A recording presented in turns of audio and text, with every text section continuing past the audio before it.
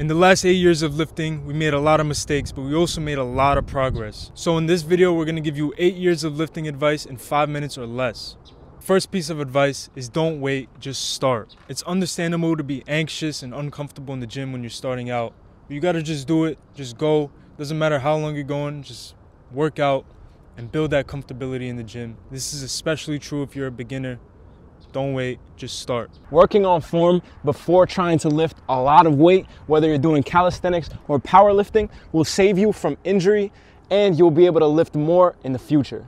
Next piece of advice, don't skip out on the smaller body parts like calves, forearms, abs, rear delts, because eventually as you progress, the smaller muscles will be neglected and underdeveloped over time, which leads to a disproportionate physique. The next piece of advice we have for you is to define your goals as soon as you start.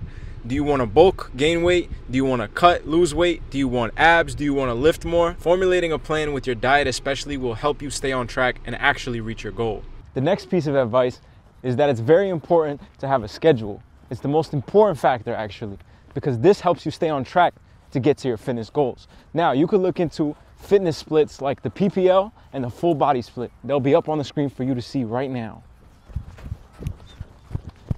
Learn to track your lifts. Wait, I don't have to yell. Learn to track your lifts. Easily track your lifts with very simple note taking and rep counting. We'll show you how we do it on the screen. We use the Notes app. But you could get more complicated and pay for a service or pay for an app that will help you track more easily. But this is how we do it. Yeah, we could film the video here too. Next piece of advice is your gains are made in the kitchen and the bedroom. The food you put in your body is your fuel. Working out hard and eating junk food is like putting oil in your gas tank. And sleep is the best way to recover and is just as important as actually lifting the weights. Last but not least, maybe the most important advice that we could give you is don't give up. Don't be discouraged by road bumps. Don't slow down because you aren't seeing much progress. The key is consistency, so keep going. Push to be the person that you want to be. BTB, we hope you enjoyed the video. That's us, BTB.